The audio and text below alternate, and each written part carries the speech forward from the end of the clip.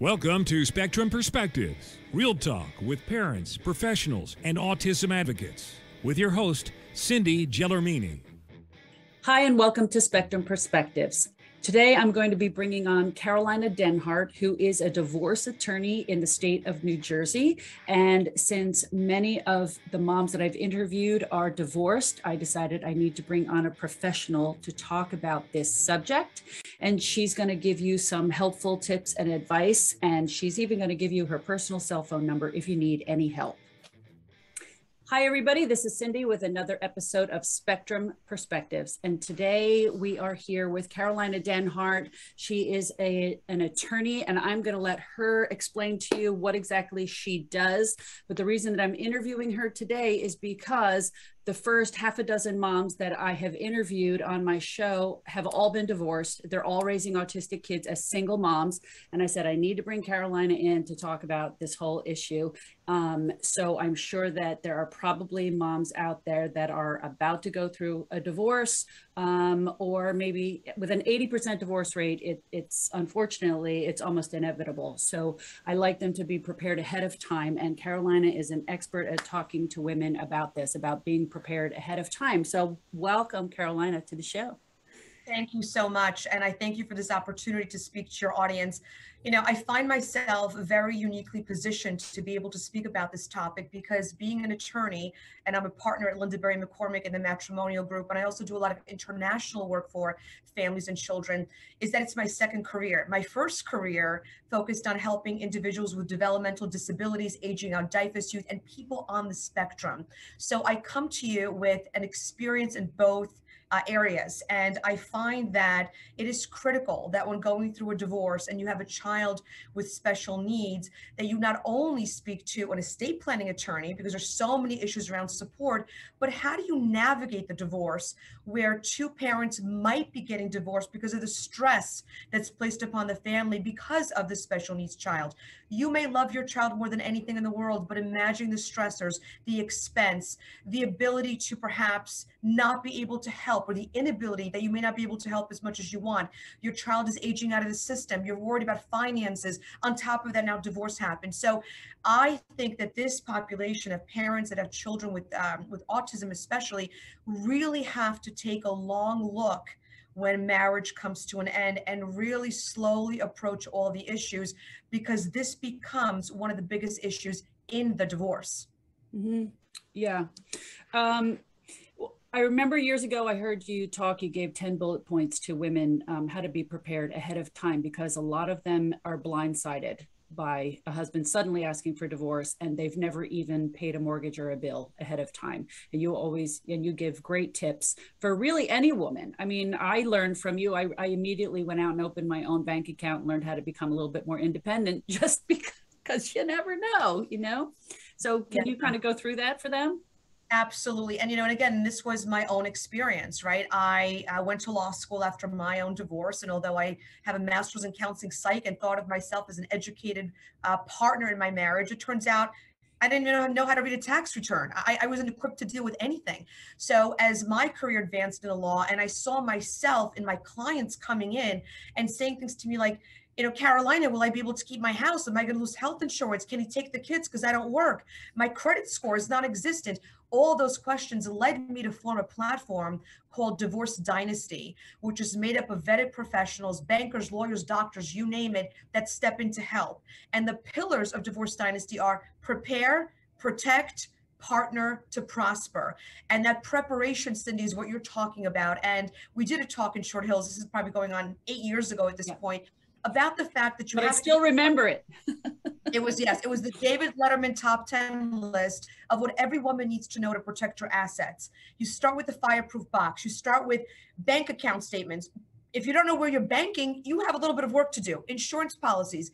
If you don't know where they are, you have to call the broker. And so we were preparing women to start assembling the documents, not to get overwhelmed with what they mean, not to necessarily understand them, but to at least get them so we could start the conversation. And it was eye-opening to me how so many of the women, we had about 50, 60 women in the lobby of Bud Larner at the time, all came forward saying, I have a credit card. I'm an authorized user on my husband's Amex. I spend, he pays the bill. I don't know. Well, imagine that conversation now when your husband comes home and says, the marriage is over, I'm getting a divorce. And that's a nice way to do it, by the way. Somebody just serve you with divorce papers, right? And then what if he cuts off the credit card? What if you don't know where you're banking? What if you don't have an ATM card? What if you were literally living on an allowance? And that person now takes that allowance away. And you have an autistic child to raise on top of that, where you're paying out of pocket to the doctors and you're relying on access to that card. It's a tumbling effect. It's a spiraling effect. And our roles, as what you do, what I do, Divorce Dynasty, is to help answer the questions, take the fear out of what might happen, and get these women on a path of empowerment and access to the right professionals.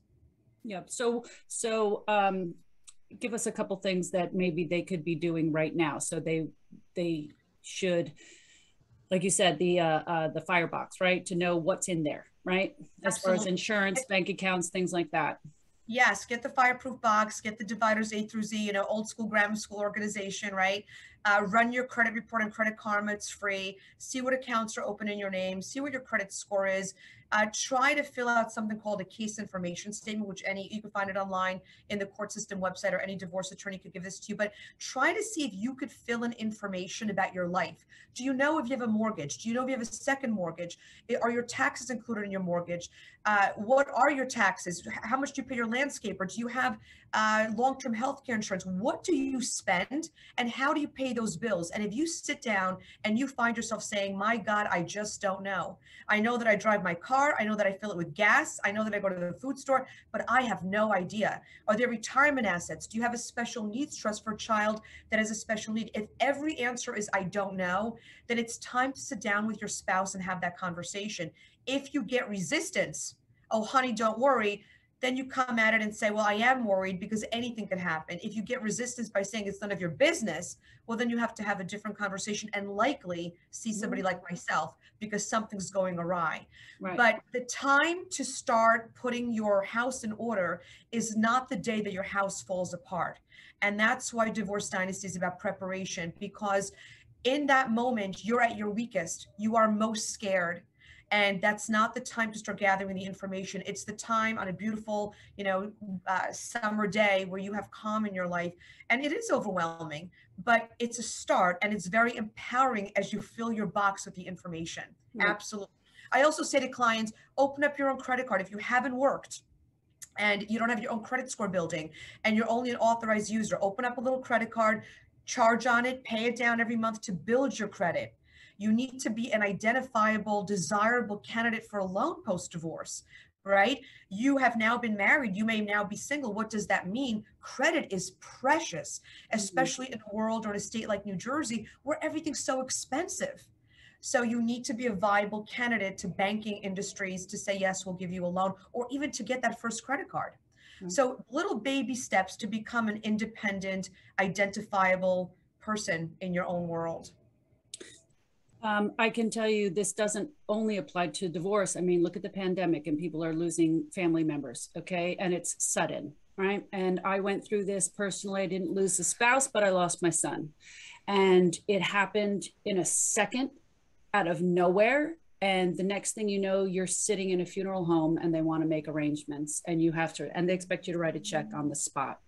And I've told parents, I said, you better be prepared for that because you just don't know. I mean, I'm telling you, you have to go out and buy a headstone. You have to make all these plans. And thank God my husband had already inherited a plot at the cemetery. We didn't have to worry about that. But after that, I tried to tell parents of special needs kids, I said, listen, I know you don't want to think about this. Okay. I understand this is your worst nightmare, but you have to be prepared ahead of time because like you said, suddenly you'll be in shock. And when you're in shock, you can't even wrap your head around what money is in my bank account. You know, if things are laid out ahead of time, it's going to make that time a whole lot easier.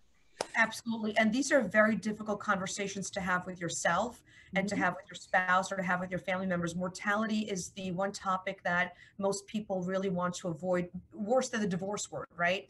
But there are options out there. You can buy insurance policies. You could buy an insurance policy to cover funeral costs, especially if you're dealing with an individual that's not healthy. You have to prepare.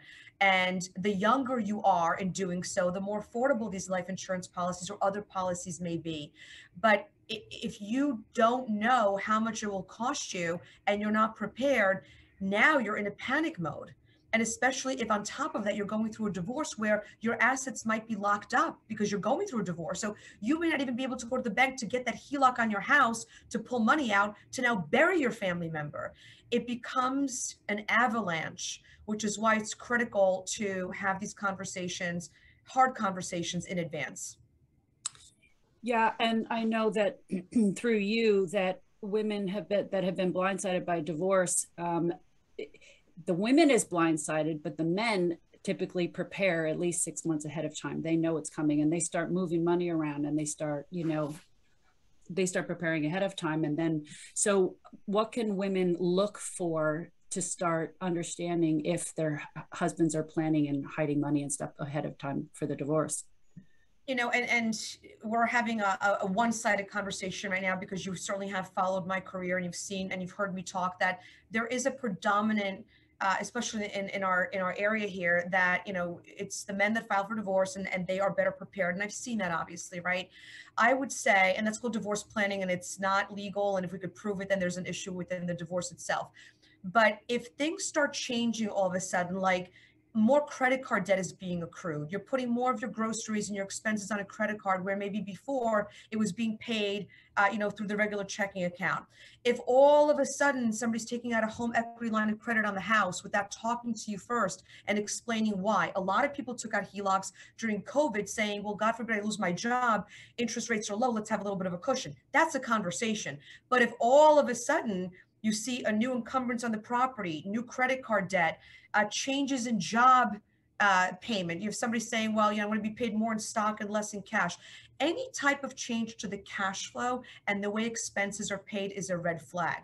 Of course, obviously, if you have somebody, all of a sudden not coming home and traveling more and they didn't travel before, well, there might be an affair going on. And although cheating per se doesn't really matter in the state of New Jersey because it's irreconcilable differences, if someone is all of a sudden spending money on a new girlfriend or boyfriend and taking away from the marital pot, we may have an issue there. So I always like to put my psychology hat on and say, identify and observe changes in behavior and the way that you pay your bills. That's a sure sign that something is awry. Right. So let's focus on special needs now, where people that have special needs kids, if they are going through a divorce, and let's say it's just irreconcilable differences, whatever, and they're going to split, how does that come to the table, as far as dividing money or whatever, taking care of therapies, things like that? Like, what would they need to know? So just like any divorce, you have to identify all the money coming in and all the money going out. And in this document that I refer to as the case information statement, there's a Schedule C that talks about all these expenses, right? Things that are covered by insurance and things that are not. It becomes a line item that needs to be addressed as part of the divorce. So if dad earns 60% of the income and mom earns 40% of the income, this additional expense for, let's call him Johnny, will be shared pro rata. There's different ways to negotiate. Somebody could pick up more of the expense in lieu of giving up something else, but it has to be discussed in such a way as follows. What are the needs now? What services is our child getting from the state of New Jersey? Will that child age out? If they age out, are there any other pockets of money we could tap into? And where will they be living? Who will incur the cost? Are there special chairs and machines? And so you almost have to do a separate inventory of all those expenses. And then if it's something we can't settle and we have to go before a judge, and let's say that this is a trial for divorce, it becomes an issue. It becomes an issue because maybe mom says, I can't work, or I could only work part-time because I'm taking care of my disabled child. And dad's going to say, well, there's a program, you should go to work, you should help support yourself. It becomes a back and forth. We certainly take a look at how has the family been functioning as a family unit. We then have to take apart at how much money's in the marital pot now that there's two households. That one paycheck is only going to stretch so far. What can mom do if she was the caregiver to contribute? And if she can't, how else are we providing for this child? Which is why adult child usually, in these situations, which is why through Divorce Dynasty, we bring in other professionals, nonprofits, agencies, liaisons to schools, liaisons to the government, to see what we could put together as a package that's going to ultimately impact the divorce, because any money that is coming in by way of non-income from the parents is going to offset some of that burden on the parents. So it becomes a case within a case. And certainly it's highly recommended that the parents try to settle through attorneys and through mediation rather than battle this out in court. Divorce is already expensive. Getting a custody expert is already expensive. And if you have expenses to care for your disabled child on top of that, you might bankrupt yourself doing this. So it's critical that there's people around the table that are going to be neutral sounding boards, educated on what's available for the special population to help craft this final property settlement agreement and custody arrangement. Well, I follow moms on Facebook pages, for autism and things like that. And I've seen some moms make comments about how the moms are pretty much raising the kids by themselves. They have to take them to the therapies all the time. I don't know how I can work and take them to therapies because things have changed. I mean, I used to send Robbie off to school and he got all his therapies while he's at school. It doesn't work that way now. That moms have to take them all over the place for all their therapies. And they'll make a comment like, how can I get the deadbeat dad to show up, to pay for the therapies? Or it's not even just to pay. It's like they can't do it alone. They need someone to help them. They can't work a full-time job and take their kids to therapy by themselves. Yeah, well, which is why it's critical. And I say this to my clients all the time, when you are divorcing and you're drafting that marital settlement agreement and that custody and parenting time consent judgment, you need to put your money behind this, because that document of who pays what and who has Johnny when and who's responsible, it's critical. If you do a loosey-goosey agreement, oh, we'll figure it out later, don't worry, I'll help you, let's not spend the money on the lawyers, you're going to be back. You're now coming in post-judgment. You already have a document that says that dad is off the hook on this, this, and this. And now you're trying to change that. You have to prove a change in circumstance. It is more expensive and more difficult. So for the moms that are saying he's not helping, we take a look at what was the original arrangement? Was he supposed to help? Or was there an offset financially where you were going to take all this on, but he was going to pay? If you have an agreement and it says he's got to pay, he's not paying, well, then we're going in on enforcement, which is a lot easier to do than to try to change an agreement. Judge, I didn't know. I know the agreement's not good, but I need help. Judges don't want to hear that. Divorce is a contract, right? So we have to do it right initially. But certainly it is a lot easier to go in on an enforcement application saying paragraph 7 says this, paragraph 9 says this, he's not picking up the child, he's not paying, make the payments go through probation. And we have different tools to chase people, but first we need to have something to chase them for. So what I see in a lot of these cases is that the original agreements are not written properly. Women are overwhelmed. They don't want to spend money on lawyers when they're first getting divorced. If the husband left them, they're already dealing with being abandoned, being rejected, all of these emotional issues for them as women. And now on top of that, there's this issue with the child that has special needs. And a lot of them just want to run and hide. I just want to be done. I just want to be done. Just tell them, leave me the house. I want to be done. Well, sometimes leaving you the house sets you up for failure, because if you're not getting the right support, you can't afford the house. So it's critical that at the time that this happens, you get your right team in place. It's critical. Yeah, this is what I want moms to know, is exactly this conversation. Like, you have to look forward and you have to say, what is my life going to look like a year from now, 5 years from now? And they need to understand that you cannot do it alone. So they need to set this up in the agreement ahead of time. Either he has to be there and do it and pay for it, or he has to pay for you to have a caregiver full-time in the house to help you take care, because it really takes 2 people and more to care for these kids. You can't do it alone. So they have to set this up ahead of time somehow. Absolutely. And they're, the therapists have to be identified, the form of payment, who's going to maintain the insurance for the children post-divorce, what are the co-pays, what additional supports are necessary. Like, think about it this way. When mom and dad are in the house, let's assume that they were both hands-on in some way, right? Those 2 hands are now gone. So out of 4 hands, you now have 2. So there's got to be, like, logically thinking, there has to be somebody that helps that mom. And so whether it's, work-related childcare expenses or just a need for the child, it just can't be a run-of-the-mill regular child support analysis. There's additional expenses, which, by the way, the child support guidelines allow for us to calculate. And it's critical that it happens.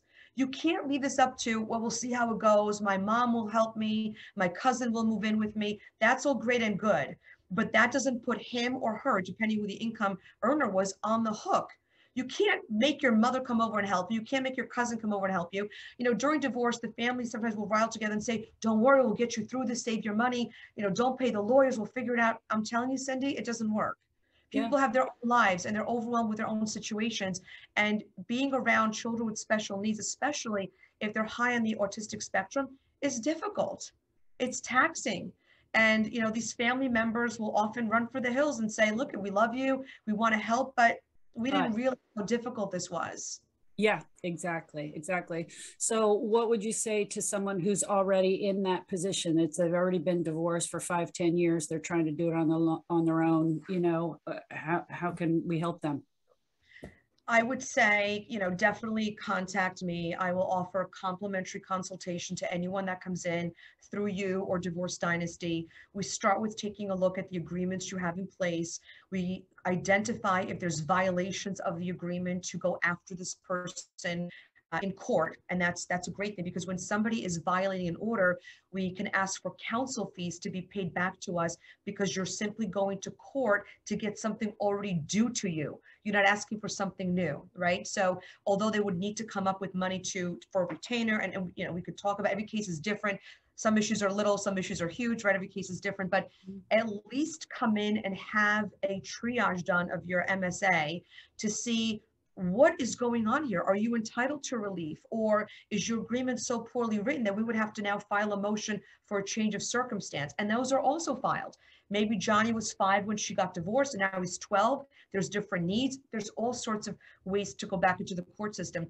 But the most critical thing for these moms to do is to get the education they need on what their rights are. Sitting at home and being overwhelmed is only going to impact their health, their relationship with their child, their relationship with the doctors, the providers, and they're going to sink deeper and deeper and likely go deeper and deeper into debt, because they may not be getting the support they are entitled to, or that they weren't awarded in the first place, which now we need to fight for. So it's like, if your back hurts, you're going to go to a back doctor, right? You're not going to try to fix it yourself. If you have a legal issue on support for your child or whatever's going on post-divorce, you have to come speak to a lawyer. Right. And are there any issues where people that have adult children with special needs, I know how hard it is to get them into a group home.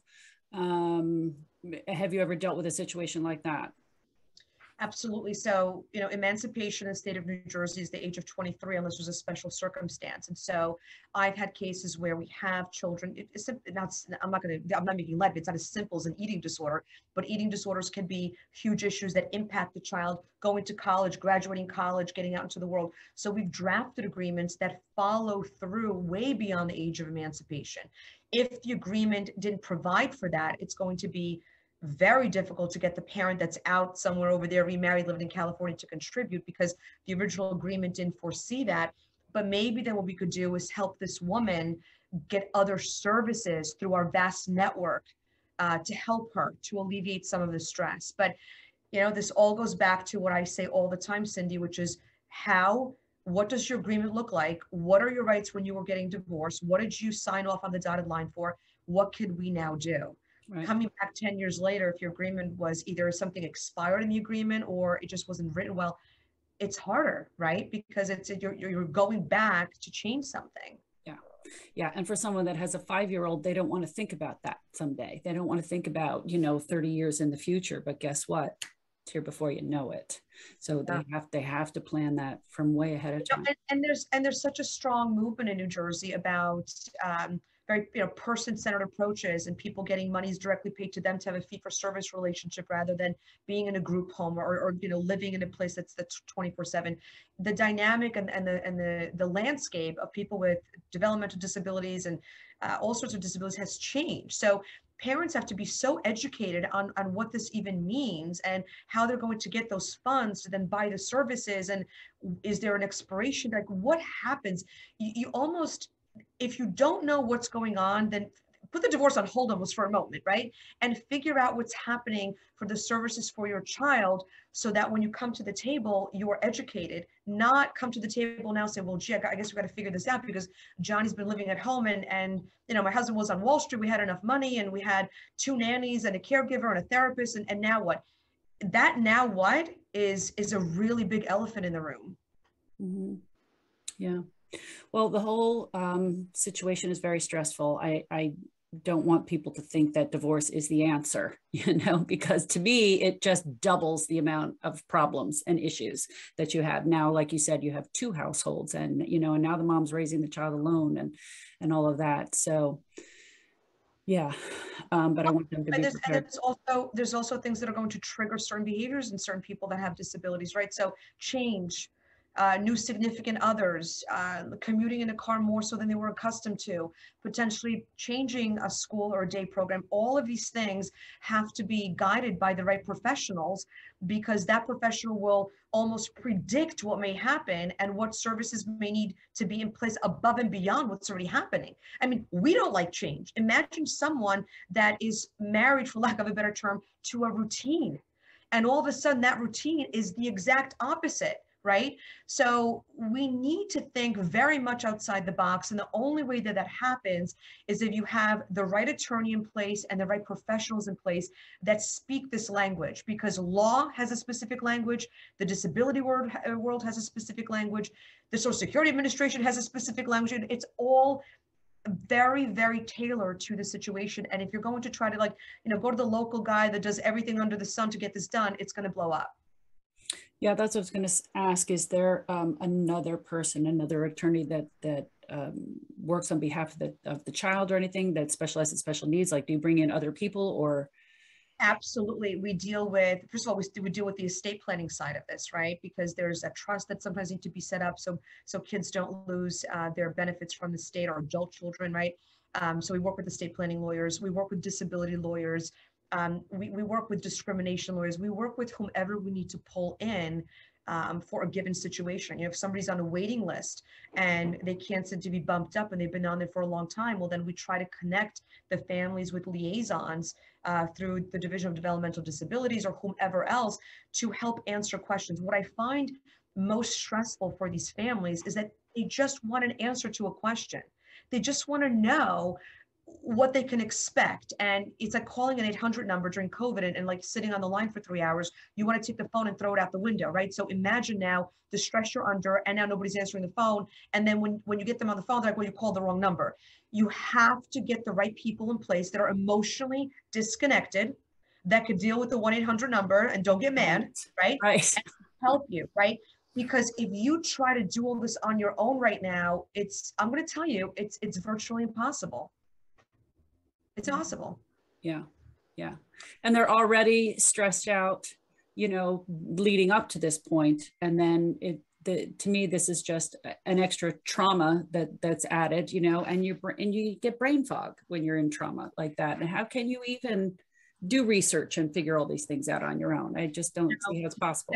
It's absolutely not the time. And what I say is, if you're going to spend a few dollars to pay whomever you need to bring to the table, that's money best spent, because you're going to be spending that money either paying for services on your own that you didn't navigate the right way in your divorce to secure, or you're just going to be overpaying for caregivers because you didn't secure the right support system. You'll end up spending it somewhere. So you're better off spending it up front to get the best plan, for lack of a better term, right? When I worked in the social services world, we called it an individual rehabilitation plan for individuals that we serviced, right? So that plan is not only how that person will live their life and what their routine is and where they're going to program, but who do we need to plug in? And then the next level is, what will this cost? And if you don't have that in place, how can you come to the negotiation table in your divorce and have the conversation? You can't. So that's the time to say, I can't do this alone. I'm going to interview some people. I'm going to connect myself to the right people. You need the right lawyer to guide this, obviously. Right. Okay. And then inevitably what happens is the stress level goes down, because just like anything else in life, when you feel like you have a support system, you're walking a little bit taller, because you know that you have this one on speed dial, that one on speed dial. I take calls 7 days a week. I'm going to Poland for 3 weeks. I'm going to be available. This is what we have to do for our clients. It's an obligation. And I feel very strongly about this because of the career that I've had and the personal life that I've had. So I'm very passionate about this. Yes, I know.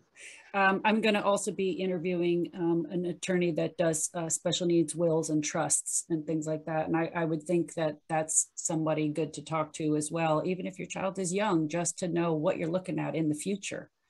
Absolutely. And that's a service that we also offer at Linda Berry McCormick. And one of the great things about coming to a firm such as this is that we are virtually a full service law firm. So when you come in as a client of mine, you have access to everybody else. And I, help arrange for that. And oftentimes our lawyers will offer complimentary information, consultation. We could do a blended rate. You're not going to this guy for this divorce. And that's too much, right? It's very nice to keep everything in-house. And we like to refer to ourselves as the family lawyers. Your family needs so much more than just a divorce, right? There's so many things. You might have a family business you're keeping. You might still be working together with your ex-spouse. You might need to set up these trusts and wills. You might have tax issues, right? There's so many different things because a family is a family, quote unquote, business, if you will, right? So you need a lawyer that's going to be able to help you navigate all that in one concise way, but that also speaks the language of understanding what your child with special needs is facing. Right. So, and that's kind of what I'm trying to do with this podcast. As I'm interviewing moms and seeing what they need, then I'm bringing on professionals like you to address their needs and sort of setting up this whole, like your divorce dynasty. Basically, it's like I'm bringing in professionals, listen to what they have to say. These are people that can help you with exactly what you're going through, and just dealing with the stress and everything as well. I just wanted to bring up that I'm planning a retreat weekend, the weekend of October 15th and 16th. And I'm actually going to be in the country. So you are? Yes, I am. Oh, good. I thought you were going to be away. I'm not going. I'm going away for the month of September, but I was going to go to Russia in October. Not going to happen. COVID is apparently alive and well over there, so I will be local. Right. So I'm so excited to support you in this first retreat, and my firm is as well. And I think that what we're doing is going to really take the stress of so many people to know that they can come into one space for, I don't know if it's 1 day or 2 days, but to essentially walk away so empowered. So kudos for doing that. Yeah, I just, it's based on my own experience. Years ago, I got together a group of moms and we all had kids with special needs and we all just laughed the whole time. We just laughed because we were telling stories about our kids, things that you can't talk to other parents about because they don't get it. It's like, you have your friends at work and you might have your friends over here with your neurotypical children, but you don't have friends that have special needs kids. And when we got together, you immediately bond. It's a bond that you just can't have with other people, and you just let your guard down and just relax. So we're going to bring in a professional comedian. He has a child with autism as well, so it's kind of his specialty. So they're going to laugh and they'll make new friends. We're going to have massages. And then I'm going to also bring in my group of all my friends and professionals, people like you that can we're not going to download them with information. It's not a conference. I don't want their head to explode with too much information. It's just an introduction. I just want to introduce you to everyone and say, hey, if you need this, if you are about to go through a divorce, you need a good divorce attorney, here you go. Here's Karolina. This is the person that you need to talk to. So I'm really happy to pull together. Preparation. It's the preparation part of, the Divorce Dynasty platform. It's critical. You have to prepare for everything in life, everything, right? Everything. And certainly when it comes to your family that may be dissolving, your children, you don't have an option but to prepare. So I look forward to this. I'm very excited, and we will plant enough seeds. I'm probably going to do my David Letterman list, but plant enough seeds, right? For people to say, oh, I didn't think of that. Oh, thank you for the tips. Thank you for planting the seed. Exactly. Yeah. So I'm excited, and thank you for joining us today. I know you have a really, really busy schedule, and I'm happy that we finally got last time we tried to do this, the Zoom wasn't working. So I'm really happy that we got to do this and to have you here. So just give just your contact information if people need to reach you. Sure. So I always give my cell phone out because divorce is 24/7, and that's just how I advertise everywhere. It's 973-309-4473. And if you Google www.divorce-dynasty.com, you will be led to my page to listen to who I am, why I formed Divorce Dynasty, and who we are. And those two things should make you feel very comfortable that I'm the right call to make. And is there an email that they can reach you at? Or would you prefer the cell? I would prefer the cell. Yeah, I always have to do a confidential conflict search before I offer any legal advice to my clients to make sure that the other side to the conversation hasn't consulted me or one of my partners. So when somebody calls me, I say, thanks for making the call. Give me your full name, his name, or vice versa. I run the search, and then I invite them in. And I love that hour that I give of my time. Anybody that comes in through DDs, I mentioned to gets an hour complimentary with me. And I love just seeing like the stress go from here to here. Right. Right. And I should mention too, I keep saying moms, but dads need you too.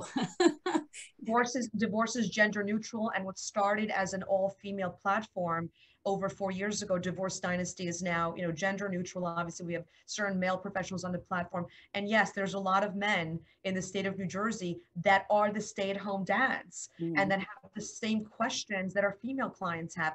There's a lot of successful women that we're dealing with, right? Yeah. So yeah, it's definitely gender neutral. And when it comes to emotion and divorce and the psychology of it, people are only people. Your heart is your heart. Your brain is your brain. You hurt. We all hurt the same way, right?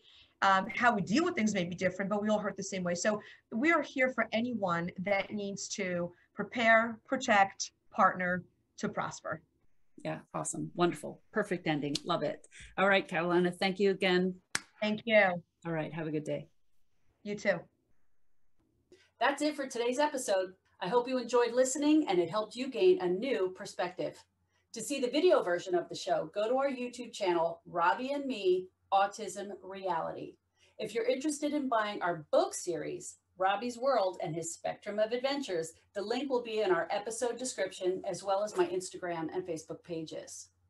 If you enjoyed the show and you'd like more content, please be sure to hit that like button, follow us, and don't forget to leave us a great review. Thank you for joining us. Be sure to join us again on our next episode of Spectrum Perspectives. Thank you for joining us today. Be sure to join us again on our next episode of Spectrum Perspectives.